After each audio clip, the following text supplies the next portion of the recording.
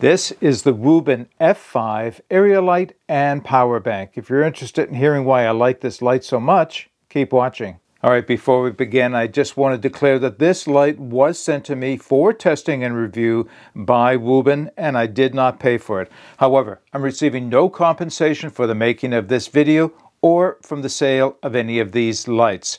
All right, so what we'll do is we'll go down to the tabletop. I'll go over its key features, I'll go over its physical and performance specification, I'll go over its modes of operation, and then of course we'll do some testing.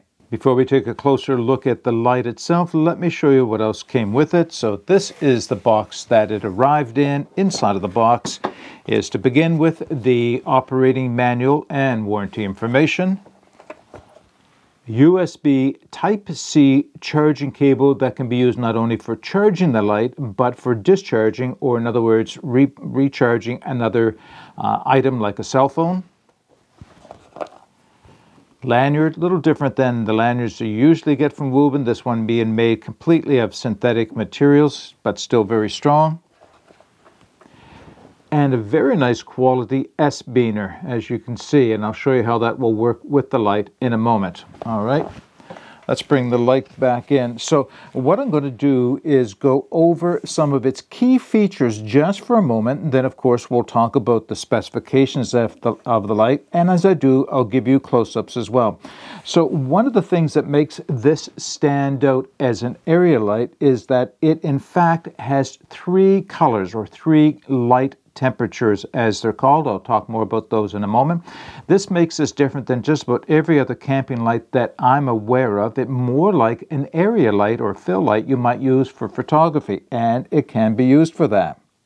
It can be used as a power bank to recharge other devices, as I mentioned, and I'll show you more, but this is where the charging port is on it. It does have a 5200 milliamp battery, which is a good size when you consider that it's a light as well as a power bank. It has a large, well-made, sturdy ring on the back that can be used for hanging it, maybe from inside of a tent, or it can also be used to stand the light up at a certain degree and angle.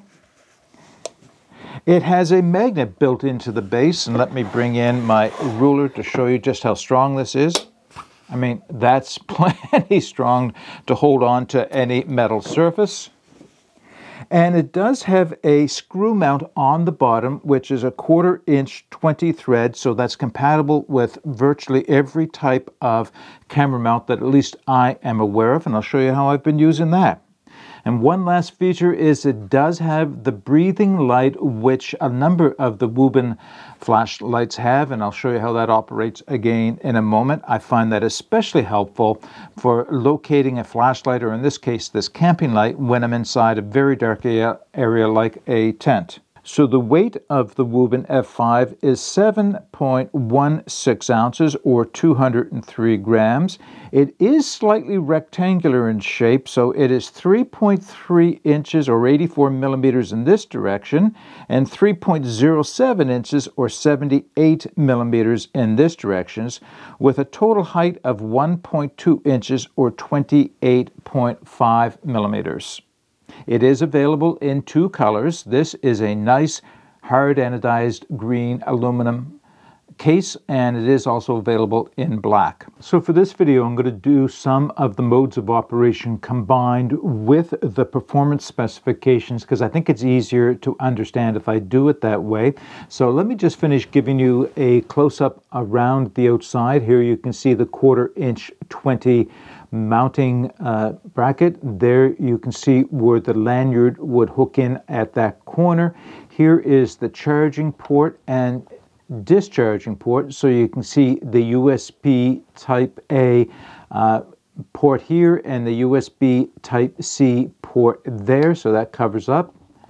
Continue around. Here is where the 4 lights are that will indicate not only the battery strength when you first turn the light on and when it's charging, but also the breathing light, which I'll demonstrate in a moment. And finally, on this side, side are the 3 buttons. In the center is the on-off power button, and to each side is the plus or negative, which will allow you to work your way up through the intensities in the lumens. All right, let's just back up, and I'm going to demonstrate each of the color modes that comes with this light, because that's one of the things that makes this stand out and a little different from just about every other light that I'm aware of. Anyway, this light has 3 different colors that it can generate, or 3 different temperatures, either way you want to express it. It will come in at a very white, high intensity 5700 Kelvin with a slightly more yellow 4500 Kelvin, and then an even more softer yellow 3000 Kelvin. And for each of those intensities, it'll have different lumen settings. So let me demonstrate. First, I start by turning the light on with a single press of the power button. And we are at the lowest setting for the 5700 lumen. You can see just how white it is. Now let me work my way up, and there are 2 ways of doing this with those buttons. And I can see the camera trying to compensate for the additional light, so that's what makes this challenging. But I can either press the plus button to work my way up 3 settings of high, medium, or low, medium, and high, or I can hold the button down and do an infinity kind of movement through the light settings. So let me just do it using the plus button, holding it down. So right now we are at a 10 lumen setting, which will run for 190 hours, which is pretty impressive all by itself. If I press the button and come up to the medium setting, this is 140 lumens, which it will last for 20 hours. And if I press it again, I come up to 500 lumens, which will last for 5 minutes, and then drop down to 300 lumens, which will last for another 10 minutes. All right, let me just take it back down to the lowest setting. There we go, and the camera is compensating. If I double press the on-off button, it'll shift into the next color mode, and this is the 4500 Kelvin. So we're at the lowest setting for that of 8 lumens, and again it will run for 190 hours. Bring it up 1 setting, it will come in at 130 lumens, which again will run for 20 hours. And then at the highest setting on the 4500 Kelvin, we have 480 lumens for 5 minutes, and then it will knock down to 200 lumens. Let me take it back down to the lowest setting again, and I double press the W again, and I come to an even more yellowish light, and this is 3000 Kelvin. And starting at the bottom, we have 7 lumens. Press the plus button once, and we have 120 lumens, and I press the button again. Up at its highest level, 430 lumens, dropping down to 230 lumens. All right, I also wanted to show you that by holding my finger down on the negative button, it will slowly decrease right down to its lowest setting, and the camera compensates for that. Let me go back to the whiter of the lights. So this is the whitest light, 5700 Kelvin at the lowest setting. Hold my finger on the plus button, and it will slowly work its way up to the top. So you do get a great number of settings, or a variability in the lumen output for this light.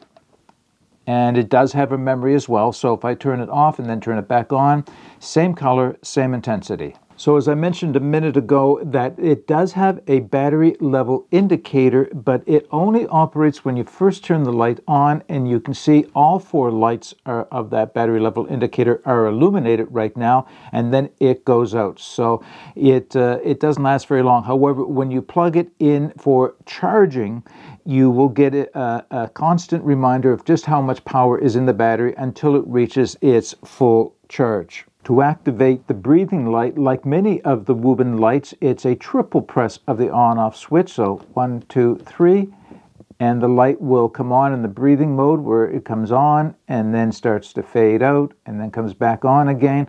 And to turn that off is just another triple click of the on-off button, 2, 3, and then it will turn off. So what I'd like to do is just take a few moments to talk about some of the uses I have found for the WUBEN F5. Obviously, the very first one is as an area light. So we did have a snowstorm recently where we did lose power for a short period of time, and I found that this light came in very handy for illuminating whatever room I was in the house at that time. I have also used it as a power bank for charging my phone, not because I needed it because I was at home, but more because I wanted to test out and see how well it would work. And yes, it works very well for charging my phone or my tablet or another light for that matter. So those are the usual things you would use this light for, but it's the next three things that were a little unusual, and I'll explain. So one of the things I really appreciate about this light is this 1/4 inch 20 thread mount for on the base of it, and I can attach that to a tripod like this. In this case, it is a Gorilla tripod that I have. And what I found is that I was able to, or am able, and use it quite often for when I'm doing reviews of other items. Right here at this table, quite often I'll look for a little bit more light so you get a little bit more clarity in what I'm recording, and that I can set this and mount it wherever I want, just out of camera range, and turn the light on, and you can see it provides me quite a bit of light right where exactly I need it. So that's a very handy use that I've used it for quite often over the last number of videos where I've been working here at the house. Another use for it I found is actually more recording, and this is a little bit different, but what I found is I'm using it now in the woods to record flashlight videos, which is kind of an interesting twist on things. So the area that I go to record my nighttime scenes with the flashlights is obviously very dark. It has to be in order for you to appreciate the light, but it is so dark, in other words, there's no ambient light, that the camera doesn't work very well. Now, the camera is good for working in the dark, but it does require some ambient light.